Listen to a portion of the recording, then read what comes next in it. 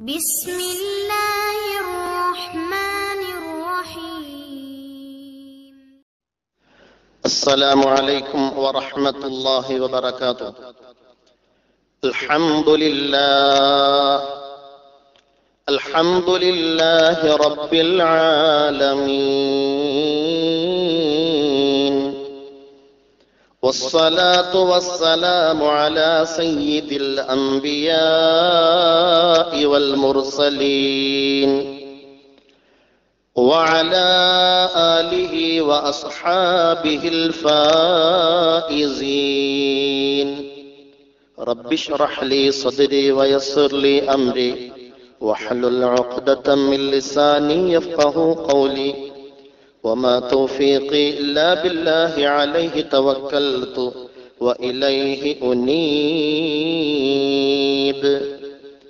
فأعوذ بالله من الشيطان الرجيم.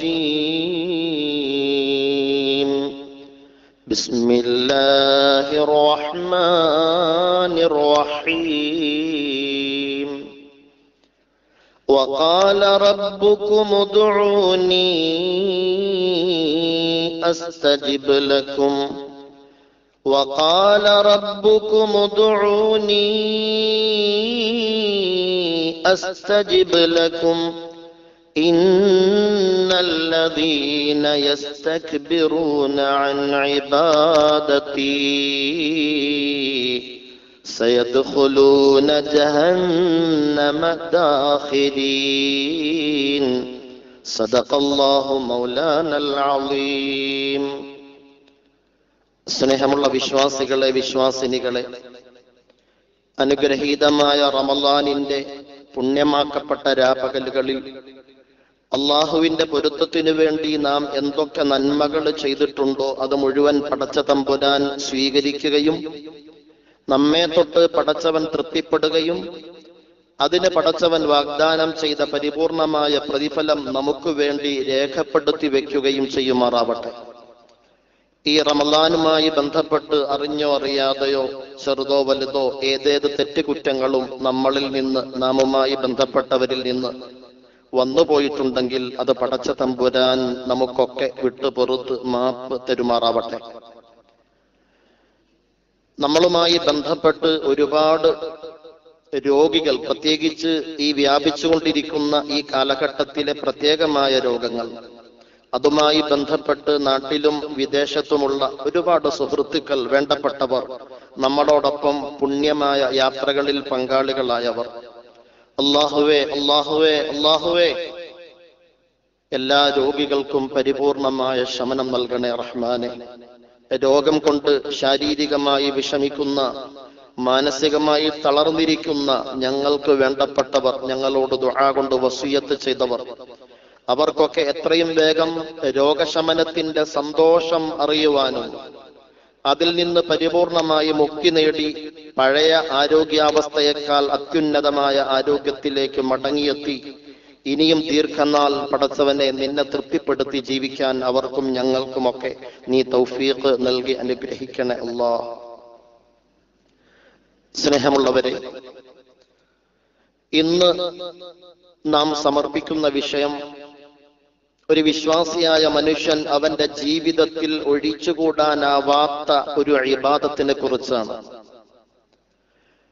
നിത്യജീവിതത്തിൽ നമസ്കാരാദി കർമ്മങ്ങൾ കൃത്യതയോടെയും സൂക്ഷ്മതയോടെയും കൊണ്ടു നടക്കുന്നവരാണെങ്കിൽ പോലും ആ നമസ്കാരത്തെക്കാൾ ഏറെ ചെയ്യേണ്ട ഒരു മഹത്തായ ഇബാദത്ത്, വിശുദ്ധമായ ഹജ്ജും ഉംറയും ചെയ്താൽ അതൊക്കെ ചെയ്യുന്നതിന് എണ്ണങ്ങൾക്ക് പരിമിതിയുണ്ട്. അതൊക്കെ ചെയ്യുന്നതിനേക്കാൾ ഏറെ മുഖ്യമായി ചെയ്യേണ്ട, അല്ലെങ്കിൽ അതിനോടൊപ്പം ചെയ്യേണ്ട ഒരു പുണ്യമായ ഇബാദത്ത്. എന്തിനേറെ, ഒരു മനുഷ്യന്റെ ജീവിതത്തിലെ ചലനനിശ്ചലനങ്ങളുടെ സകലമാന കാര്യങ്ങളിലും ചേർത്ത് ചെയ്യേണ്ട ഒരു അതിമഹത്തായ ഇബാദത്ത്. ഭക്ഷണം കഴിക്കാനിരുന്നാലും അത് തുടക്കം കുറിക്കുമ്പോഴും അത് പൂർത്തീകരിക്കുമ്പോഴും ചെയ്യേണ്ട ഒരു ഇബാദത്ത്. വാഹനം കയറുമ്പോഴും വാഹനത്തിൽ യാത്ര തുടങ്ങുമ്പോഴും യാത്ര അവസാനിപ്പിച്ചാലും ചെയ്യേണ്ട ഒരു ഇബാദത്ത്. ഉറങ്ങാൻ കിടക്കുമ്പോഴും കിടന്നു കഴിഞ്ഞാലും ഉണർന്ന് എഴുന്നേറ്റ് കഴിയുമ്പോഴും ചെയ്യേണ്ട പുണ്യമായ ഒരു ഇബാദത്ത്. സ്ത്രീ പുരുഷ ശാരീരിക സംസർഗത്തിനു വേണ്ടി തുടക്കം കുറിക്കുമ്പോഴും അത് കഴിഞ്ഞാലും ചെയ്യേണ്ട അതിമഹത്തായ ഒരു ഇബാദത്ത്. ഏതേത് ചലനനിശ്ചലനങ്ങളുമായി ബന്ധപ്പെട്ട് തുടക്കത്തിലും അതിനിടയിലും അതിന്റെ ഒടുക്കത്തിലും നിർവഹിക്കേണ്ട ഒരു പുണ്യമായ ഇബാദത്ത്. അഥവാ ഒരു വിശ്വാസി അവന്റെ ജീവിതത്തിൽ നിസ്കരിക്കുന്നുണ്ടെങ്കിൽ ആ നിസ്കാരത്തെക്കാൾ ഏറെ ചെയ്യേണ്ട ഇബാദത്ത്. നോമ്പ് പിടിക്കുന്നുവെങ്കിൽ ആ നോമ്പിന് വേണ്ടി അവൻ എത്ര കണ്ട് പരിശ്രമിച്ചിട്ടുണ്ടോ അതിനേക്കാൾ ഏറെ പരിശ്രമിച്ച് ചെയ്യേണ്ട ഒരു ഇബാദത്ത്. അഥവാ ഒരു വിശ്വാസിയായ മനുഷ്യൻ, ഒരു മുസ്ലിമായ മനുഷ്യൻ അവന്റെ ജീവിതത്തിൽ ഏറ്റവും കൂടുതൽ നിർവഹിക്കേണ്ട ഒരു ഇബാദത്ത്, ആ ഇബാദത്താണ് ഇന്നത്തെ നമ്മുടെ വിഷയം. എന്താണ് ആ ഇബാദത്ത്? ആ ഇബാദത്താണ് പ്രാർത്ഥന അഥവാ ദുആ എന്നുള്ളത്. മഹാനായ നബി തങ്ങൾ സല്ലല്ലാഹു അലൈഹി വസല്ലം പറഞ്ഞു, അദ്ദുആഉ ഹുവൽ ഇബാദ. ദുആ എന്നുള്ളത് അത് ഇബാദത്താണ്, അത് തന്നെയാണ് ഇബാദത്ത്. ഞാൻ നേരത്തെ പറഞ്ഞതുപോലെ ഏതേത് കാര്യം നിർവഹിക്കുമ്പോഴും, നിർവഹിക്കാൻ തുടങ്ങുന്നതിന് മുമ്പും, നിർവഹിച്ചു കൊണ്ടിരിക്കുമ്പോഴും, നിർവഹിച്ചതിന് ശേഷം അത് സ്വീകാര്യതയ്ക്കും വേണ്ടി ചെയ്യേണ്ട അതിമഹത്തരമായ പുണ്യകരമായ ഒരു ഇബാദത്താണ് ദുആ അഥവാ പ്രാർത്ഥന എന്നുള്ളത്. എന്താണ് ദുആ? ഒരടിമയായ മനുഷ്യൻ അഥവാ സൃഷ്ടികർത്താവായ പടച്ച തമ്പുരാനോട് തേടുന്ന തേട്ടത്തിനാണ് ദുആ എന്ന് പറയുന്നത്. ഉടമസ്ഥനായ പടച്ചവനും അടിമയായ മനുഷ്യനും തമ്മിൽ അങ്ങേയറ്റം അടുത്തിടപഴകുന്ന വിവരണാതീതമായ ഒരു അസുലഭ നിമിഷമാണ് പ്രാർത്ഥനയുടെ നിമിഷം. അത് അങ്ങേയറ്റം പടച്ചവനുമായിട്ട് ഇഴുകിച്ചേർന്ന് പ്രാർത്ഥന ദുആ നടത്തുന്നവർക്ക് അതിന്റെ ആന്തരികമായ പ്രസക്തി മനസ്സിലാവുകയുള്ളൂ. നേരെ മറിച്ച് 5 നേരത്തെ നിസ്കാരത്തിന് പള്ളിയിലോ അല്ലെങ്കിൽ ജമാഅത്തിനോ ഒക്കെ ഒരുമിച്ച് കൂടുന്ന ഒരു വ്യക്തി ഇമാമ് ദുആ ചെയ്യുന്നു, പിറകിൽ നിന്ന് ഇമാമ് ചെയ്യുന്ന ദുആയിലേക്ക് മനസ്സ് കേന്ദ്രീകരിക്കാതെ എവിടെയൊക്കെയോ മനസ്സ് പാറി പറത്തിക്കൊണ്ട് ഇരു കൈകളും താടിയെല്ലിനോടൊപ്പം ചേർത്ത് നെഞ്ചോട് അമർത്തിപ്പിടിച്ച് ആമീൻ ആമീൻ ആമീൻ എന്ന് പറഞ്ഞു മാത്രം ശീലമുള്ള അത് മാത്രമല്ല ഇബാദത്ത്.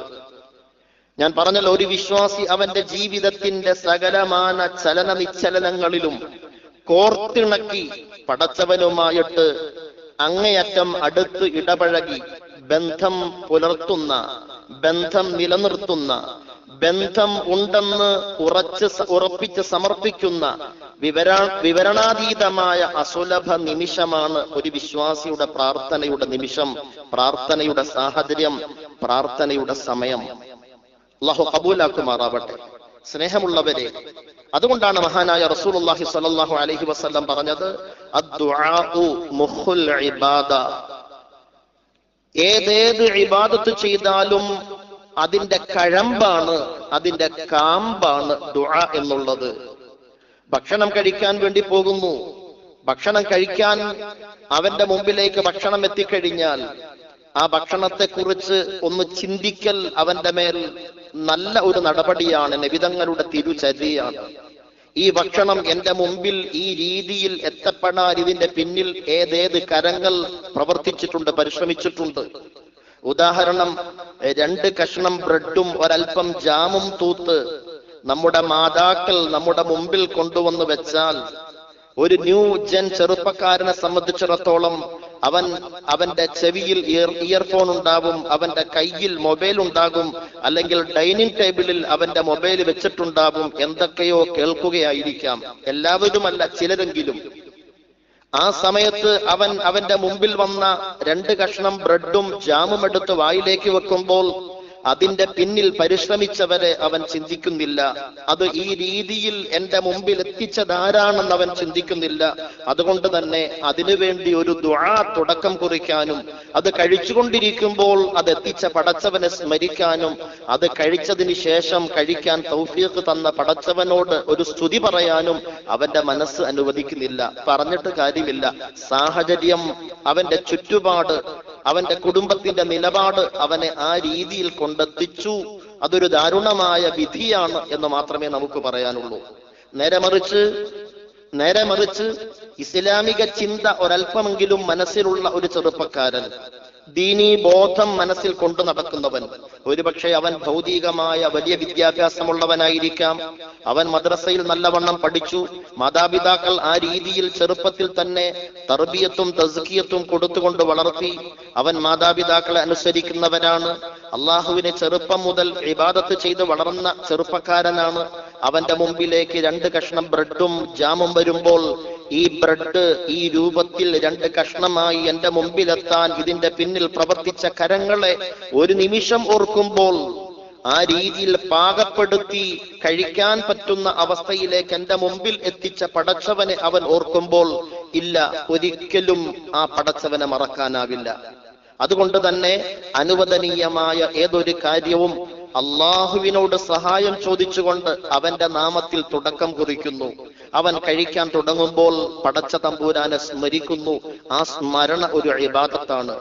അവൻ ബിസ്മി പറഞ്ഞുകൊണ്ട് കഴിക്കുന്നു. ആ ബിസ്മി ചൊല്ലൽ ഒരു ദുആയാണ്, ഒരു ഇബാദത്താണ്. അഥവാ ബിസ്മില്ലാഹിർ റഹ്മാനിർ റഹീം, പരമകാരുണികനും കരുണാനിധിയുമായ അള്ളാഹുവിന്റെ നാമത്തിൽ ഞാൻ തുടക്കം കുറിക്കുന്നു എന്നാണ് അതിന്റെ ആശയം. അവിടെ ബിസ്മി എന്നതിന് മുമ്പ് ഒരു വാക്ക് കളയപ്പെട്ടിട്ടുണ്ട്. അബ്ദഉ, ഞാൻ തുടങ്ങുന്നു. അത് കളയപ്പെട്ടതല്ല, എഴുത്തിൽ മാത്രം കളയപ്പെട്ടിട്ടുള്ളൂ. സ്മരണയിൽ അഥവാ അത് ഉപയോഗപ്പെടുത്തുന്ന വിശ്വാസിയുടെ മനസ്സിൽ എല്ലായ്പ്പോഴും അത് ഉണ്ടാവണം. അബ്ദഉ, ഞാൻ തുടങ്ങുന്നു. ബിസ്മില്ലാഹിർ റഹ്മാനിർ റഹീം, പരമകാരുണികനും കരുണാനിധിയുമായ അള്ളാഹുവിന്റെ നാമത്തിൽ ഞാൻ കഴിക്കാൻ തുടങ്ങുന്നു. ആ പടച്ചവന്റെ കാരുണ്യം, ആ കാരുണ്യം കൊണ്ടാണ് ഇതെന്റെ മുമ്പിൽ എത്തിച്ചത്. ആ പടച്ചവനെ സ്മരിക്കുക, അതൊരു ഇബാദത്താണ്. അതിനുശേഷം ഇടയിൽ ഒരു ദുആ, അല്ലാഹുമ്മ ലക്കൽ ഹംദു വലക ശുക്ർ, അല്ലാഹുവേ നിനക്കാണ് സർവസ്തുതിയും, ഇതെന്റെ മുമ്പിൽ എത്തിച്ച നിനക്കാണ് സകല നന്ദിയും. അവൻ നന്ദി അവിടെ അറിയിക്കുകയാണ് പടച്ചവന്റെ മുമ്പിൽ. കഴിച്ചു കഴിഞ്ഞാലോ അൽഹംദുലില്ലാഹില്ലദീ അത്അമനി വസഖാനി വജഅലനി മിനൽ മുസ്ലിമീൻ, അല്ലാഹുവിനെ സ്തുതി പറയുകയാണ്. അൽഹംദുലില്ലാ, അല്ലാഹുവിനാണ് സർവസ്തുതിയും. അല്ലദീ അത്അമനി, അവനാണ് എന്നെ ഭക്ഷിപ്പിച്ചവൻ. ഈ ഭക്ഷണം എന്റെ മുമ്പിലേക്ക് എത്തിയതിന്റെ ഗുണമറിയണമെങ്കിൽ ഭക്ഷണം കിട്ടാൻ യാതൊരു നിവൃത്തിയുമില്ലാതെ ചാരിറ്റി സംഘടനക്കാരുടെ ഷട്ടറിന്റെ മുമ്പിൽ പോയി മണിക്കൂറുകളോളം ക്യൂ നിൽക്കുന്ന ദാരുണാവസ്ഥ. സുബ്ഹാനല്ലാഹ്. ഹോളി ലാൻഡ് യാത്രയിലൊക്കെ ഫലസ്തീനിൽ പോയപ്പോൾ ഹറമെ ഇബ്രാഹിം എന്ന് പറയുന്ന ഇബ്രാഹിം നബി അലൈഹിസ്സലാത്തു വസ്സലാമിന്റെ ഹറമെന്ന് പ്രഖ്യാപിക്കപ്പെട്ടിട്ടുള്ള ഏരിയയിൽ ഫലസ്തീൻ കുട്ടികൾ വലിയ ബക്കറ്റുമായിട്ട് ചാരിറ്റി സംഘടനക്കാരുടെ മുമ്പിൽ കുരുന്നു മക്കൾ, വെളുവെളുത്ത് സുന്ദരികളും സുന്ദരന്മാരുമാകുന്ന കൊച്ചു കുട്ടികൾ മണിക്കൂറുകളോളം ക്യൂ നിന്നിട്ട് അവരുടെ ബക്കറ്റിൽ കിട്ടിയ സാധനവും വാങ്ങിക്കൊണ്ട് വീടുകളിലേക്ക് മടങ്ങുമ്പോൾ ആ മക്കളെ അടുത്തു വിളിച്ചിട്ട് ഞങ്ങൾ നോക്കുമ്പോൾ അതിനുള്ളിലുള്ളത് വെറും 2 റൊട്ടിക്കഷ്ണവും ഒരു കോഴിയുടെ പച്ച ഇറച്ചിയും, ഒരു കോഴിക്കാല്. ആ കുട്ടിയോട് സംസാരിച്ചപ്പോൾ, ഇന്നത്തെ ദിവസം ഞങ്ങളുടെ കുടുംബത്തിലുള്ള 4 പേർക്ക് ഉപജീവന മാർഗത്തിന് വേണ്ടി ലഭിച്ച ചാരിറ്റി പ്രവർത്തകരുടെ സദഖയാണിതെന്ന് പറഞ്ഞിട്ട് ആ കുട്ടി നിറയുന്ന കണ്ണുകളോടെ വീട്ടിലേക്ക് മടങ്ങുന്നത് നേരിട്ട് കാണേണ്ടി വരുമ്പോൾ, എന്റെ പ്രിയപ്പെട്ടവരെ, അത് കാണാത്തവരെ സംബന്ധിച്ചിടത്തോളം അത് ചിന്തിക്കേണ്ട കാര്യമില്ല. നേരെ മറിച്ച് അത് അങ്ങനത്തെ അനുഭവങ്ങൾ മനസ്സിലാക്കുമ്പോൾ, അങ്ങനത്തെ ചരിത്രങ്ങൾ നാം ഉൾക്കൊള്ളുമ്പോൾ നമ്മുടെ മുമ്പിലേക്ക് ഈ ഭക്ഷണം എത്തിയ പടച്ചവനെ എങ്ങനെ സ്മരിക്കാതിരിക്കും? അത് കഴിക്കാൻ നമുക്ക് ആരോഗ്യം തന്ന പടച്ചവനെ എങ്ങനെ സ്മരിക്കാതിരിക്കും? അൽഹംദുലില്ലാ, അൽഹംദുലില്ലാ, ആ പടച്ചവനാകുന്നു സകലമാന സ്തുതിയും. അല്ലദീ അത്അമനി, അവനാണ് എന്നെ കഴിപ്പിച്ചവൻ. വസഖാനി, അവനാണ് എന്നെ കുടിപ്പിച്ചവൻ. വജഅലനി മിനൽ മുസ്ലിമീൻ, അവനാണ് എന്നെ അനുസരണയുള്ളവരിൽ പെടുത്തിയവൻ. സുബ്ഹാനല്ലാഹ്. ഇതൊരു ഭക്ഷണത്തിന്റെ മാത്രം കഥയല്ല. ഒരു വിശ്വാസിയുടെ ജീവിതത്തിന്റെ സകലമാന പ്രവർത്തനങ്ങളും രാവിലെ ഉണരുന്നത് മുതൽ രാത്രി കിടക്കുന്നത് വരെ നിത്യജീവിതത്തിൽ ഏതൊക്കെ കാര്യങ്ങളുമായിട്ട് അവൻ ബന്ധപ്പെടുന്നു, ആ ബന്ധങ്ങളുടെ ഒക്കെ തുടക്കത്തിലും ഇടയ്ക്കും ഒടുക്കത്തിലും ദുആ അനിവാര്യമാണ്. ദുആ അനിവാര്യമാണ്. എന്തിനേറെ വസ്ത്രം ധരിക്കുമ്പോൾ പോലും, സ്ത്രീ പുരുഷ ബന്ധം പുലർത്തുമ്പോൾ പോലും, വീട്ടിലേക്ക് കടക്കുമ്പോഴും, വീട്ടിൽ നിന്ന് പുറത്തേക്ക് ഇറങ്ങുമ്പോഴും, വാഹനത്തിലേക്ക് കയറുമ്പോഴും, വാഹനം ഓടിച്ചു തുടങ്ങുമ്പോഴും, വാഹനത്തിൽ നിന്ന് ഇറങ്ങി കഴിയുമ്പോഴും ദുആ അനിവാര്യമാണ്. ഒരു മാർക്കറ്റിലേക്ക്, കമ്പോളത്തിലേക്ക്, ഒരു പലചരക്ക് കടയിലേക്ക്, ഒരു ഫ്രൂട്ട്സിന്റെ കടയിലേക്ക് ഒരു വിശ്വാസിയായ മനുഷ്യൻ കടന്നു ചെല്ലുമ്പോൾ അവിടെ കമ്പോളത്തിൽ വെച്ച് ചൊല്ലേണ്ട ദുആ മഹാനായ നബിയുന വസയ്യിദുന മുഹമ്മദ് മുസ്തഫ സല്ലല്ലാഹു അലൈഹി വസല്ലം പഠിപ്പിച്ചിട്ടുണ്ട്. എന്താണ് ദുആ ചെയ്യേണ്ടതെന്ന്? എല്ലാ ദുആകളും എല്ലാ പ്രവർത്തനത്തിന്റെയും ചെയ്തികളുടെയും തുടക്കത്തിലും ഇടയിലും ഒടുക്കത്തിലുമുള്ള ദുആ പറയാനാണെങ്കിൽ മണിക്കൂറുകൾ കൊണ്ട് പോലും നമുക്ക് ഈ നസീഹത്ത് അവസാനിപ്പിക്കാനാവില്ല. അതുകൊണ്ട് എന്റെ പ്രിയപ്പെട്ടവരെ, നമ്മുടെ വിഷയം പ്രാർത്ഥന അഥവാ ദുആ. ദുആ എന്നുള്ളത് മുഹുൽ ഇബാദ, ഇബാദത്തിന്റെ കഴമ്പാണ്. ഏതേത് ഇബാദത്ത് ചെയ്യുമ്പോഴും മഹാനായ ഖലീലുല്ലാഹി ഇബ്രാഹിം അലൈഹിസ്സലാത്തു വസ്സലാമിനോട് പടച്ചവന്റെ കൽപ്പന വന്നു. കഅബാലയത്തിന്റെ നിർമ്മാണത്തിന് സഹായിയായി കൂടെ മകൻ ഇസ്മായിൽ അലൈഹിസ്സലാത്തു വസ്സലാമുമുണ്ട്. അള്ളാഹുവിന്റെ മലക്ക് ജിബ്രീൽ അലൈഹിസ്സലാത്തു വസ്സലാമിന്റെ നേതൃത്വമുണ്ട്. ജിബ്രീൽ പറഞ്ഞു കൊടുക്കുന്ന, വരച്ചു കൊടുക്കുന്ന ആ കൃത്യത അനുസരിച്ച് ഖലീലുല്ലാഹി ഇബ്രാഹിം അലൈഹിസ്സലാത്തു വസ്സലാം നിർമ്മാണം നടത്തുകയാ. പ്രിയപ്പെട്ട പൊന്നുമോൻ ഇസ്മായിൽ അലൈഹിസ്സലാത്തു വസ്സലാം ഉപ്പയെ സഹായിക്കാൻ വേണ്ടി മെയ്യും മനസ്സുമായി കൂടെ ചേർന്ന് നിൽക്കുന്നുണ്ട്. നിർമ്മാണമൊക്കെ പൂർത്തീകരിച്ചു കഴിഞ്ഞപ്പോൾ ഇബ്രാഹിം അലൈഹിസ്സലാത്തു വസ്സലാം ജിബ്രീലിനോട് പറഞ്ഞു, ജിബ്രീൽ, എന്നെ ഏൽപ്പിച്ച ഡ്യൂട്ടി, എന്റെ പ്രവർത്തനം പൂർത്തിയായിരിക്കുന്നു. ജിബ്രീൽ, എന്നെ ഏൽപ്പിച്ച ദൗത്യം ഞാൻ കൃത്യമായി പൂർത്തീകരിച്ചിരിക്കുന്നു. ജിബ്രീൽ. ഉടൻ ജിബ്രീൽ അലൈഹിസ്സലാത്തു വസ്സലാം ഓർമ്മപ്പെടുത്തി, യാ ഇബ്രാഹിം, ഓ ഇബ്രാഹിമേ, നിങ്ങൾ പ്രവർത്തിച്ച പ്രവർത്തനം മാത്രമല്ല നിങ്ങൾ ഏൽപ്പിച്ചിരിക്കുന്നത്, അത് മാത്രമല്ല നിങ്ങൾ പൂർത്തീകരിക്കേണ്ടത്. ഏതൊരു വിശ്വാസിയും അവന്റെ ജീവിതത്തിൽ ഏതേത് അമലുകളും ചെയ്യുന്നത് അള്ളാഹുവിന്റെ പൊരുത്തത്തിന് വേണ്ടിയാണെങ്കിൽ ആ പ്രവൃത്തി പര്യവസാനിക്കുമ്പോൾ, ആ പ്രവൃത്തി പൂർത്തീകരിക്കുമ്പോ തുടക്കത്തിൽ പടച്ചവന്റെ നാമത്തിൽ പടച്ചവനോട് ദുആ ചെയ്ത് തുടക്കം കുറിച്ചുവെങ്കിൽ ഇടയിൽ അള്ളാഹുവിന്റെ സഹായം ഗംഭീരമായി ഉണ്ടാകുവാൻ ആവശ്യപ്പെട്ടുവെങ്കിൽ അത് പൂർത്തീകരിച്ചതിന് ശേഷം വെറുതെ അങ്ങ് മടങ്ങിപ്പോവലല്ല. അള്ളാഹുവിന്റെ പൊരുത്തത്തിന് വേണ്ടിയാണോ പ്രവർത്തിച്ചത് എങ്കിൽ പടച്ചവനോട് അത് സ്വീകരിക്കാനുള്ള അപേക്ഷ സമർപ്പിക്കുക വേണം ഇബ്രാഹിം. സുബ്ഹാനല്ലാഹ്. ഏതൊരു വിശ്വാസിയും ഏതേത് പ്രവർത്തനം ചെയ്യാൻ തുടങ്ങുമ്പോഴും അള്ളാഹുവിന്റെ നാമത്തിൽ അവനോട് സഹായം ചോദിച്ചുകൊണ്ട് ബിസ്മി പറഞ്ഞുകൊണ്ട് തുടങ്ങണം. ഇടയ്ക്ക് അള്ളാഹുവിന്റെ സഹായം അതിഗംഭീരമായി അതിലുണ്ടാവാൻ ദുആ ചെയ്തുകൊണ്ടിരിക്കണം. അത് ഏത് വിഷയമാണെങ്കിലും, ഒരു വിദ്യാർത്ഥി പഠിക്കുകയാണോ, ഒരു ജോലിക്കാരൻ ജോലി ചെയ്യുകയാണോ, ഒരു വള്ളക്കാരൻ ആ വള്ളത്തിൽ കയറിയ ആൾക്കാരെ പുഴയുടെ മറുകരയിൽ എത്തിക്കാൻ വേണ്ടി തുഴഞ്ഞു തുടങ്ങുകയാണോ, ആ വള്ളക്കാരൻ മുസ്ലിമാണെങ്കിൽ വള്ളത്തിലേക്ക് ആൾക്കാർ കയറുമ്പോഴും അത് തുഴഞ്ഞു തുടങ്ങുമ്പോഴും ഇടയിൽ വെച്ചും അവസാനിച്ചതിന് ശേഷവും അള്ളാഹുവിനോട് ദുആ ചെയ്യണം.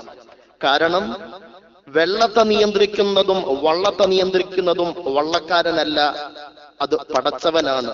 വെള്ളത്തിന്റെ ഉടമസ്ഥനാണ്, ലോകത്തിന്റെ സംരക്ഷകനാണ്. ഒരു വിശ്വാസിയായ മനുഷ്യൻ കഴിക്കാൻ തുടങ്ങുമ്പോഴും കഴിക്കുന്നതിന്റെ ഇടയിലും കഴിച്ചതിന് ശേഷവും ദുആ ചെയ്യണം. അത് പലപ്പോഴും പലർക്കും ശീലമുണ്ടാവും. യാത്രക്കാരൻ ഒരാള് വാഹനത്തിൽ കയറിയാൽ കയറുമ്പോൾ ഒരു ദുആയുണ്ട്, വാഹനം നീക്കിയെടുക്കുമ്പോൾ ഒരു ദുആയുണ്ട്. പലപ്പോഴും പല മുസ്ലിമീങ്ങളും വിശ്വാസികളും ഇത് കൃത്യമായി ചെയ്യും. ഇടയ്ക്ക് ആ പടച്ചവനെ സ്മരിക്കൽ പലരിലും ഉണ്ടാവുന്നില്ല. സൗദി പോലെയുള്ള അറബ് രാഷ്ട്രങ്ങളിൽ യാത്ര ചെയ്തവർക്കറിയാം, മക്ക മദീന യാത്രയിലും മദീന ജിദ്ദ യാത്രയിലും അതേപോലെ ജിദ്ദ മക്ക യാത്രയിലും ബസിന്റെ ഇരുഭാഗത്തും നോക്കിയാൽ എത്രയോ സുന്ദരമായി കാണാൻ പറ്റും ഇടയ്ക്കിടയ്ക്ക് ഒരു ബോർഡ്. ആ ബോർഡിൽ ഏതാനും അറബി കലിമത്തുകളല്ലാതെ വേറൊന്നുമില്ല. ആ അറബി കലിമത്തുകൾ മാത്രം വലിയ അക്ഷരത്തിൽ എഴുതി വെച്ചിരിക്കും സുബ്ഹാനല്ലാഹ്. ചില സ്ഥലത്ത് അൽഹംദുലില്ലാഹ്, ചില സ്ഥലത്ത് അല്ലാഹു അക്ബർ. കയറ്റം കയറുമ്പോൾ അല്ലാഹു അക്ബർ എന്ന ആ ഒരു ബോർഡാണ് പലപ്പോഴും കാണാറുള്ളത്. കാരണം വാഹനത്തെ നിയന്ത്രിക്കുന്നവൻ പടച്ചവനാണല്ലോ. വരുമൊരു ഡ്രൈവർ മാത്രം പറഞ്ഞാൽ പോരാ, വാഹനം യാത്ര ചെയ്യുമ്പോഴുള്ള ദുആ യാത്രക്കാര് മുഴുവൻ പറയണം. വാഹനത്തിൽ കയറുമ്പോൾ ഇത് ലക്ഷ്യസ്ഥാനത്തേക്ക് എത്തുമോ ഒരിക്കലും ഉറപ്പിക്കാൻ പറ്റൂല. വമാ തദ്രി നഫ്സും മാദാ തക്സിബു ഗദാ വമാ തദ്രി നഫ്സും ബിഅയ്യി അർളിൻ തമൂത്. നാളെ എന്താണ് ചെയ്യുന്നതെന്നറിഞ്ഞുകൂടാ, എവിടെയാണ് മരിക്കുക എന്നറിഞ്ഞുകൂടാ. ബസ്സിൽ കയറിയവൻ 500 കിലോമീറ്റർ യാത്ര ചെയ്യേണ്ടവനാണെങ്കിൽ പോട്ടെ, 100 കിലോമീറ്റർ 50 കിലോമീറ്റർ യാത്ര ചെയ്യുന്നവനാണെങ്കിൽ ബസ്സിൽ കയറാൻ തൗഫീഖ് തന്ന പടച്ചവന് സ്തുതി പറയണം. അത് നീങ്ങുമ്പോൾ ആ യാത്ര ചെയ്യാൻ അനുമതി തന്ന, സാഹചര്യം ഒരുക്കി തന്ന പടച്ചവന് ദുആ പറയണം, പടച്ചവനോട് ദുആ ചെയ്യണം, സ്തുതി പറയണം. ഇടയ്ക്കിടയ്ക്ക് പടച്ചവനെ ഓർക്കണം. സുന്ദരമായി പണിമുടക്കാതെ ബസ് യാത്ര തുടരുന്നുണ്ടല്ലോ. എല്ലാ മെഷീനറികളും ബസിന്റെ ഉള്ളിൽ പ്രവർത്തിക്കുന്നുണ്ടല്ലോ. ഏതെങ്കിലും ഒരു വയറ് വിട്ടുപോയാൽ, ഏതെങ്കിലും ഒരു ബെൽറ്റ് പൊട്ടിപ്പോയാൽ, ഏതെങ്കിലും ഒരു സ്ക്രൂ അയഞ്ഞു പോയാൽ ബസിന്റെ ചലനം നിൽക്കുമല്ലോ. അത് കൃത്യമായി നിയന്ത്രിക്കുന്ന പടച്ചവന് സ്തുതി പറയാതിരിക്കാൻ എങ്ങനെ ഒരു വിശ്വാസിക്ക് സാധിക്കും? ഇതൊക്കെ പലരും ചെയ്യുമെങ്കിലും ലക്ഷ്യത്തിലേക്കെത്തി ഒരു ബന്ധു വീട്ടിലേക്കാണ് പോകുന്നതെങ്കിൽ, സഹോദര വീട്ടിലേക്കാണ് പോകുന്നതെങ്കിൽ, ലക്ഷ്യത്തിലേക്കെത്തി ഇറങ്ങിത്തിരിച്ചാൽ പിന്നെ അതേവരെ അനുഗ്രഹം ചെയ്ത പടച്ചവനെ മറന്നുകളയും. പോരാ, അവിടെ ഇറങ്ങിക്കഴിഞ്ഞാൽ ലക്ഷ്യത്തിലേക്ക് എത്തിച്ച പടച്ചവനോട് സ്തുതി പറയുകയും അതിന് സഹകരിച്ച പടച്ചവനോട് നന്ദി ചെയ്യുകയും ചെയ്യണമെന്ന് നബിയുനാ വസയ്യിദുനാ മുഹമ്മദ് മുസ്തഫ. ചുരുക്കി പറഞ്ഞാൽ എല്ലാ പ്രവർത്തനങ്ങളുമായി ബന്ധപ്പെട്ട് ഒരു വിശ്വാസിയുടെ നിത്യജീവിതത്തിൽ ഏറ്റവും കൂടുതൽ നിർവഹിക്കേണ്ട ഒരു അമലാണ് ദുആ എന്നുള്ളത്. അതുകൊണ്ടാണ് നബിതങ്ങൾ അദ്ദുആഉ ഹുവൽ ഇബാദ, ദുആഇനെ ഇബാദത്താക്കി തന്നെ വെച്ചിട്ടുള്ളത്. അല്ലാഹു അവന്റെ പരിശുദ്ധ ഖുർആനിലൂടെ പറയുന്നു, വഖാല റബ്ബുക്കും, ഓ നബിയേ നിങ്ങളുടെ റബ്ബ് പറയുകയാണ്. എന്തെന്ന് പറയുകയാണ്? ഉദ്ഉനി, എന്നോട് നിങ്ങൾ ദുആ ചെയ്യണേ. അല്ലാഹു പറയുകയാണ് വിശുദ്ധ ഖുർആനിലൂടെ 40-ാമത്തെ അധ്യായം സൂറത്തു ഗാഫിറിന്റെ 60-ാമത്തെ ആയത്തിലൂടെ, വഖാല റബ്ബുക്കും, നിങ്ങളുടെ റബ്ബ് പറയുകയാണ്. എന്തെന്നാണ് റബ്ബ് പറയുന്നത്? ഉദ്ഉനി, എന്നോട് നിങ്ങൾ ദുആ ചെയ്യണേ. എങ്കിൽ അസ്തജിബ് ലക്കും, നിങ്ങൾക്ക് ഞാൻ മറുപടി നൽകാം. എന്നോടാണോ നിങ്ങൾ ദുആ ചെയ്യുന്നത്? എങ്കിൽ ഞാൻ നിങ്ങൾക്ക് മറുപടി തരാം. എന്നിട്ട് പടച്ചവൻ പറഞ്ഞത്, ഇന്നല്ലദീന യസ്തക്ബിറൂന അൻ ഇബാദതി, എനിക്ക് ഇബാദത്ത് ചെയ്യുന്നതിലേക്ക് അഹങ്കരിച്ച് മാറി നിൽക്കുന്നവൻ. ഇന്നല്ലദീന യസ്തക്ബിറൂന അൻ ഇബാദതി, അവരെ തഫ്സീറിന്റെ പണ്ഡിതന്മാർ പറയുന്നത് അല്ലാഹുവിനോട് ദുആ ചെയ്യുന്നതിനെ തൊട്ട് മാറി നിൽക്കുന്നവൻ, ദുആ ചെയ്യുന്നതിനെ തൊട്ട് നിഷേധിക്കുന്നവൻ, സയദ്ഖുലൂന ജഹന്നമ ദാഖിരീൻ, ജഹന്നം എന്ന കത്തിക്കാളുന്ന നരകത്തിൽ ഹീനനായി പ്രവേശിക്കും. ജഹന്നം എന്ന കത്തിക്കാളുന്ന നരകത്തിൽ അവൻ അങ്ങേയറ്റം ഹീനനായി കടന്നു പോകുമെന്ന് പരിശുദ്ധ ഖുർആൻ 40-ാമത്തെ അധ്യായം സൂറത്തു ഗാഫിറിന്റെ 60-ാമത്തെ ആയത്ത് പറയുമ്പോൾ അത് അല്ലാഹുവിനെ ഇബാദത്ത് ചെയ്യുന്നതിനെ തൊട്ട് നിഷേധിക്കുന്നവനെന്നാണ് ബാഹ്യമായ അർത്ഥമെങ്കിലും മുഫസ്സിറുകൾ പറയുന്നത്, ഖുർആൻ വ്യാഖ്യാതാക്കൾ പറയുന്നത്, എല്ലാ നിഅമത്തും പടച്ചവൻ ചെയ്തു തന്നിട്ട് ആവോളം ആസ്വദിച്ചിട്ട് ആ ചെയ്തു തന്ന പടച്ചവന് സ്തുതി പറയാത്തവൻ, അത് പടച്ചവനോട് അതിനു വേണ്ടി സഹായം ചോദിക്കാത്തവൻ, അള്ളാഹുവിനോട് ദുആ ഇരക്കാത്തവൻ, ആ ദുആ ഇരക്കുന്നതിനെ തൊട്ട് അഹങ്കരിച്ച് നിഷേധിച്ചു മാറി നിൽക്കുന്നവൻ നാളെ ആഖിറത്തിലേക്ക് എത്തുമ്പോൾ സയദ്ഖുലൂന ജഹന്നമ, ജഹന്നം എന്ന കത്തിക്കാളുന്ന നരകത്തിൽ അവൻ പ്രവേശിക്കും. ദാഖിരീൻ, അങ്ങേയറ്റം നിന്ദ്യനായി, ഹീനനായി. അല്ലാഹുവേ അല്ലാഹുവേ അല്ലാഹുവേ ഞങ്ങളെ കാക്കണേ തമ്പുരാനെ, അല്ലാഹുവേ ഞങ്ങളെ കാക്കണേ തമ്പുരാനെ. അതുകൊണ്ട് എന്റെ പ്രിയപ്പെട്ടവരെ, ഇന്നത്തെ നസീഹത്ത് സുദീർഘമാക്കുന്നില്ല. നമ്മൾ പ്രാർത്ഥന അനിവാര്യമാണ്. അള്ളാഹുവിനോട് ദുആ ചെയ്തുകൊണ്ടിരിക്കണം. കാരണം പടച്ചവനാണ് നമുക്ക് തരുന്നത്. നിസ്കരിക്കുന്നവൻ നിസ്കാരത്തിന് മുമ്പ് നിയ്യത്ത് ചെയ്തു തുടങ്ങുമ്പോൾ നിസ്കാരത്തിന് ശേഷം അവൻ പടച്ചവനോട് ദുആ ചെയ്യണം. ഒറ്റയ്ക്ക് നിസ്കരിക്കുന്നവൻ ഒറ്റയ്ക്ക് ദുആ ചെയ്യണം. കൂട്ടമായി നിസ്കരിക്കുന്നവര് കൂട്ടമായി ദുആ ചെയ്യണം. ഏതേത് പ്രവൃത്തിക്ക് ശേഷവും അത് സ്വീകരിക്കാൻ വേണ്ടി ദുആ ചെയ്യണം. ഇബ്രാഹിം നബി അലൈഹിസ്സലാത്തു വസ്സലാമിനോട് ജിബ്രീൽ അലൈഹിസ്സലാത്തു വസ്സലാം പറഞ്ഞത്, തീർന്നില്ല നബിയെ, പൂർത്തീകരിച്ചിട്ടില്ല നബിയെ. ഏതൊരു വിശ്വാസിയും ഏതേത് അമലുകളും പടച്ചവന്റെ പൊരുത്തത്തിന് വേണ്ടി ചെയ്താൽ അത് സ്വീകരിക്കാൻ വേണ്ടി പടച്ചവനോട് ദുആ സമർപ്പിക്കണം. ഖുർആൻ പറയട്ടെ, അഊദു ബില്ലാഹി മിനശ് ശൈത്വാനിർ റജീം وَإِذْ يَرْفَعُ إِبْرَاهِيمُ الْقَوَاعِدَ مِنَ الْبَيْتِ وَإِسْمَاعِيلُ رَبَّنَا تَقَبَّلْ مِنَّا إِنَّكَ أَنْتَ السَّمِيعُ الْعَلِيمُ. وَإِذْ يَرْفَعُ إِبْرَاهِيمُ الْقَوَاعِدَ مِنَ الْبَيْتِ, വിശുദ്ധമായ കഅബാലയം എന്ന ഗേഹത്തിന്റെ അസ്ഥിവാരം മുതൽ ഇബ്രാഹിം നബി അലൈഹിസ്സലാത്തു വസ്സലാം നിർമ്മിച്ച് പൂർത്തീകരിച്ചപ്പോൾ ജിബ്രീൽ അലൈഹിസ്സലാത്തു വസ്സലാം കൊടുത്ത നിർദ്ദേശമനുസരിച്ച് ഇബ്രാഹിം പടച്ചവനോട് പറയുകയാണ്, റബ്ബനാ, ഞങ്ങളുടെ രക്ഷിതാവേ, തഖബ്ബൽ മിന്നാ, നീ ഞങ്ങളിൽ നിന്ന് സ്വീകരിക്കണേ അല്ലാഹ്. വതുബ് അലൈനാ, ഞങ്ങളുടെ പ്രവൃത്തികളിൽ വല്ല പോരായ്മകളും ഉണ്ടെങ്കിൽ നിന്നോട് പശ്ചാത്തപിച്ചു മടങ്ങുന്നു അല്ലാഹ്, നീ സ്വീകരിക്കണേ അല്ലാഹ്. ഇന്നക അൻത തവ്വാബുർ റഹീം, നീ തൗബകളെ അങ്ങേയറ്റം സ്വീകരിക്കുന്നവനാണല്ലോ അല്ലാഹ്.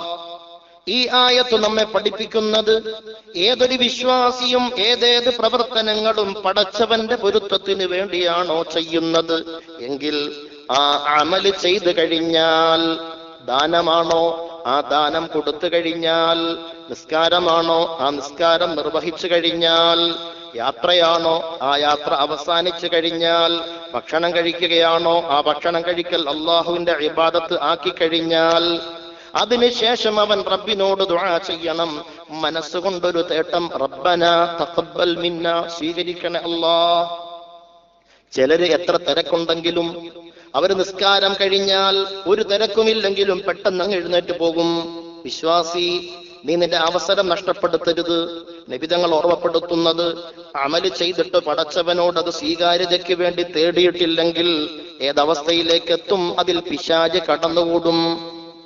വീട്ടിലേക്ക് യാചിച്ചു വന്ന യാചകൻ ഒരു 10 രൂപയുടെ നോട്ട് കൊടുത്ത് അവൻ തൃപ്തിയോടെ മടങ്ങിപ്പോകുമ്പോഴും നമ്മുടെ മനസ്സ് തൃപ്തിയാകുന്നത് നമുക്ക് ആസ്വദിക്കാൻ പറ്റും. ആ സമയത്ത് നെഞ്ചിൽ കൈവച്ചിട്ട് ആരും കാണാതെ പടച്ചവനോടൊരു നോട്ടം, റബ്ബനാ തഖബ്ബൽ മിന്നാ, സ്വീകരിക്കണേ അല്ലാഹ്. എത്ര തിരക്കുണ്ടെങ്കിലും നിസ്കരിച്ചോ, നീ നിസ്കാരത്തിൽ നിന്ന് സലാം വീട്ടിയോ, ആരോ കോളിംഗ് ബെല്ലിൽ അടിക്കുന്നുണ്ടോ പെണ്ണെ, പെട്ടെന്ന് നീ നിസ്കാര കുപ്പായവും ചുരുട്ടി പിടിച്ചുകൊണ്ട് എഴുന്നേറ്റ് പോകുമ്പോ നിന്റെ മനസ്സിൽ ഒരു തേട്ടമുണ്ടാവണം, റബ്ബനാ തഖബ്ബൽ മിന്നാ, സ്വീകരിക്കണേ അല്ലാഹ്, സ്വീകരിക്കണേ അല്ലാഹ്, സ്വീകരിക്കണേ അല്ലാഹ്. അള്ളാഹുവിന് വേണ്ടി ചെയ്തതാണെങ്കിൽ പിന്നെ അള്ളാഹുവിനോട് സ്വീകരിക്കാനുള്ള അപേക്ഷ സമർപ്പിക്കുന്നതിൽ എന്തിനാ വൈകുന്നത്? അമല് അമല് തുടങ്ങുന്നതിന് മുമ്പ് പടച്ചവന്റെ നാമത്തിൽ പടച്ചവനോട് സഹായം ചോദിച്ചുകൊണ്ടാണ് തുടങ്ങിയതെങ്കിൽ ഇടയ്ക്ക് അത് നിലനിർത്തിക്കൊണ്ടിരിക്കുന്ന പടച്ചവന് വേണ്ടി അൽഹംദുലില്ലാഹിലൂടെയും സുബ്ഹാനല്ലാഹിലൂടെയും അല്ലാഹു അക്ബറിലൂടെയും നന്ദി സൂചകം അറിയിക്കുന്നുവെങ്കിൽ ആ അമല് ചെയ്തു കഴിഞ്ഞാൽ പിശാച് ഇടപെടാൻ കൂടുതൽ സാധ്യതയുണ്ട്. അതുകൊണ്ട് സ്വീകരിക്കുന്നവൻ പടച്ചവനാണ്. അതിലൊരിക്കലും പടച്ചവൻ തട്ടിക്കളയരുത്. നമ്മുടെ ദുആ പടച്ചവൻ തട്ടിക്കളയരുത്. നമ്മുടെ ഇബാദത്തുകൾ പടച്ചവൻ തട്ടിത്തെറിപ്പിക്കരുത്. അതുകൊണ്ട് പടച്ചവന്റെ പൊരുത്തത്തിനു വേണ്ടി എന്ത് ചെയ്ത് പൂർത്തീകരിക്കുന്നു ഉടൻ തന്നെ അപ്പോൾ തന്നെ കൈ ഇങ്ങനെ ഉയർത്തിപ്പിടിച്ച് നിഷ്കളങ്കമായ മനസ്സോടെ അഭിനയിച്ച് അല്ലാഹ് അല്ലാഹ് അല്ലാഹ് സ്വീകരിക്കണേ എന്ന് ചോദിക്കാനല്ല പറയുന്നത്. അത് വേറെ ലെവൽ. മനസ്സുകൊണ്ടൊരു തേട്ടം, റബ്ബന തഖബ്ബൽ മിന്ന, സ്വീകരിക്കണേ അല്ലാഹ്. ളുഹറിന്റെ നിസ്കാരം 4 റക്അത്ത് നിസ്കരിച്ചു. പെട്ടെന്ന് എന്തോ തിരക്കിട്ട് എഴുന്നേറ്റ് പോകാൻ ആവശ്യം വന്നു. എഴുന്നേറ്റ് പോക്കോ, കുഴപ്പമൊന്നുമില്ല. ആ സമയത്ത് നെഞ്ചിൽ കൈവെക്കുക എന്നുള്ള നിർബന്ധ ശൈലിയല്ല, ആത്മാർത്ഥതയുടെ ഒരു പ്രതീകമാണല്ലോ. റബ്ബന തഖബ്ബൽ മിന്ന, സ്വീകരിക്കണേ അല്ലാഹ്. ഏത് അമല് ചെയ്യുമ്പോഴും ആ അമലിനോടനുബന്ധിച്ച് റബ്ബന തഖബ്ബൽ മിന്ന, സ്വീകരിക്കണേ അല്ലാഹ്. അറബി തന്നെ പറഞ്ഞോണ്ടൊന്നുമില്ല, എല്ലാ ഭാഷയും അറിയുന്ന പടച്ചവൻ, ആ പടച്ചവനോട് അല്ലാഹ് സ്വീകരിക്കണേ അല്ലാഹ്. ഇത് പറയുമ്പോൾ ആ പ്രവൃത്തി അള്ളാഹുവിന് വേണ്ടിയായി. അല്ലെങ്കിൽ പിശാച് ഇടപെടും, പിശാച് കയറിക്കൂടും അതിന്റെ ഉള്ളിൽ.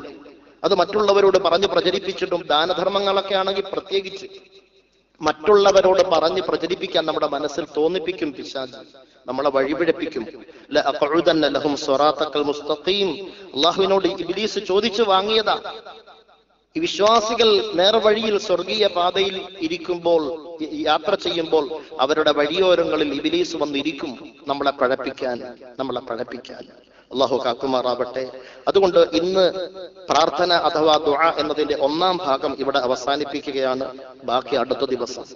ഇന്നത്തെ സംസാരത്തിന്റെ ആകത്തുക, ഏതൊരു വിശ്വാസിയും ഏതേത് അമലുകളും ചെയ്ത് പടച്ചവന്റെ പൊരുത്തത്തിലാണ് ചെയ്തതെങ്കിൽ അത് പൂർത്തീകരിക്കുമ്പോൾ പടച്ചവനോട് ദുആ ചെയ്യണം.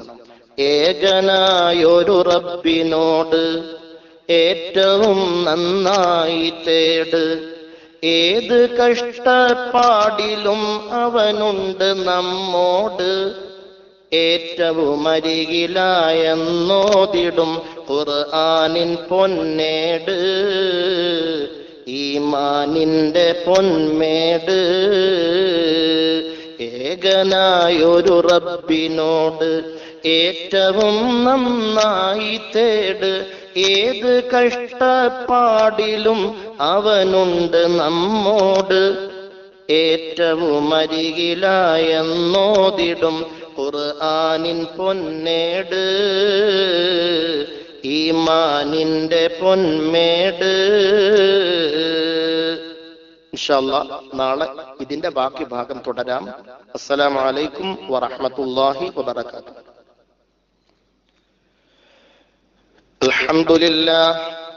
الحمد لله الذي أنعم علينا بالإيمان وهدانا إلى دين الإسلام.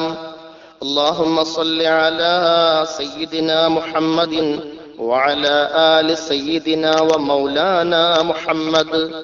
أرحم الراحمين يا الله. കാരുണ്യവാനിൽ കാരുണ്യവാനായ പടച്ചവനെ, അടിയാറുകളോട് അനുകമ്പയോടെ വർത്തിക്കുന്ന രക്ഷിതാവേ, നിന്നോട് ഞങ്ങൾ താണുകേണ്ട അപേക്ഷിക്കുകയാണ്. ഈ നസീഹത്ത് ജീവിതത്തിലെ ഒരു വലിയ പുണ്യകർമ്മമായി നീ കബൂലാക്കണേ അല്ലാഹ്. ഏതൊക്കെ നാടുകളിലിരുന്ന് ആരൊക്കെ ഇത് കേൾക്കുന്നു, ആരിലേക്കൊക്കെ ഷെയർ ചെയ്ത് എത്തിക്കുന്നു, നന്മയുടെ സഹയാത്രികരായി പ്രവർത്തകരായി കൂടെ കൂടുന്നു, അല്ലാഹുവേ അവർക്കൊക്കെ ആരോഗ്യത്തോടുകൂടിയുള്ള ദീർഘമായ ആയുസ് നൽകണേ അല്ലാഹ്. അല്ലാഹുവേ അവർക്കും ഞങ്ങൾക്കും ഞങ്ങളോട് ദുആ കൊണ്ട് വസിയത്ത് ചെയ്തവർക്കും ജീവിതത്തിൽ അഭിവൃദ്ധിയും അനുഗ്രഹങ്ങളും ചൊരിഞ്ഞു നൽകണേ റഹ്മാനെ. അല്ലാഹുവേ ജീവിതത്തിൽ ഇന്നേ വരെ ഏതൊക്കെ ഇബാദത്തുകൾ ചെയ്തിട്ടുണ്ടോ ആ ഇബാദത്തുകളൊക്കെ നീ സ്വീകരിക്കണേ അല്ലാഹ്. ഏതൊക്കെ ദുആകൾ ഞങ്ങൾ ചെയ്തിട്ടുണ്ടോ ആ ദുആകൾക്കൊക്കെയും നീ മറുപടി നൽകണേ അല്ലാഹ്. ഈ ദുനിയാവിൽ മറുപടി നൽകാൻ വൈമനസ്യമുള്ള ദുആകൾക്ക് നാളെ ആഖിറത്തിൽ അതിന്റെ അത്യുന്നതമായ പ്രതിഫലവും പദവികളും നേടിയെടുക്കാൻ ഞങ്ങൾക്ക് തൗഫീഖ് നൽകണേ അല്ലാഹ്. അല്ലാഹുവേ നിന്റെ പൊരുത്തത്തിൽ യാത്ര ചെയ്യുന്ന ഞങ്ങളുടെ യാത്രയും പ്രവർത്തിക്കുന്ന പ്രവർത്തനങ്ങൾക്കും ഇടയിൽ പൈശാചികത കടന്നു വരുന്നുണ്ട് റഹ്മാനെ.